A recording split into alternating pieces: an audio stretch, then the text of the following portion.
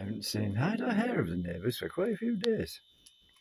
Well, if one of my cousins came to live with me, well, just to visit me, I didn't know. Well, I actually thought one of the jobs I had, the last serious job I had, I was facing 250 members of the IRA, and they didn't really like me. But then, after I realised that they would have blown me up the next day, a long time after that, I was finally told that I have relatives all over Northern and Southern Ireland.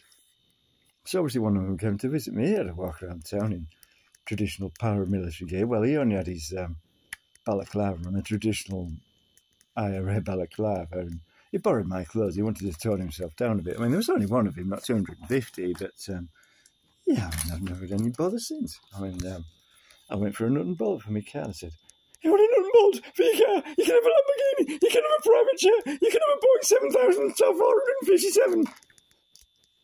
I said, "Don't panic. She's not violent. She just plants things. What like? Watercress, reeds, bombs!" And yeah, I mean, I never had any bother since. Some people say it serves them right for the way they've treated me.